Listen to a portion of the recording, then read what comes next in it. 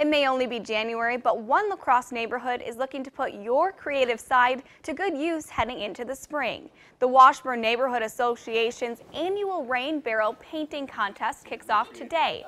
This year's theme is birds and bees, flowers and trees. The rain barrels are judged and then auctioned off, with all the proceeds going to the projects to help improve the Washburn neighborhood. The barrels are more than just something to look at, but a way to save your money come spring. Saving rainwater keeps your runoff from getting into the street and the sewer. And as you know, La Crosse now has a charge for runoff. Adding rain barrels to your property can reduce that if you go down to the city and with a picture of how you've got your rain barrel set up. To enter, all you have to do is pick up a rain barrel for $15 from the contest organizer, Randy Magno. The barrels must be returned to the La Crosse Public Library by February 28th. The silent auction will be held on March 21st at the Garden Expo at Lincoln Middle School.